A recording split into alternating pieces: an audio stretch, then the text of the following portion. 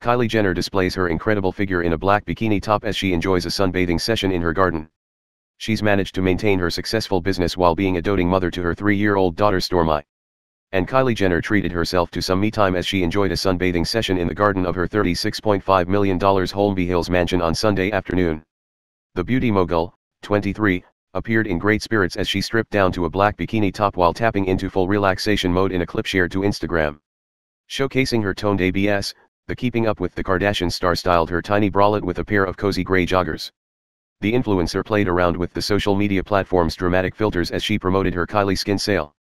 With her tresses styled into loose waves, the entrepreneur caught the eye with peach-toned makeup. The mother of one said in the short video, "Today is the last day to shop at the sale.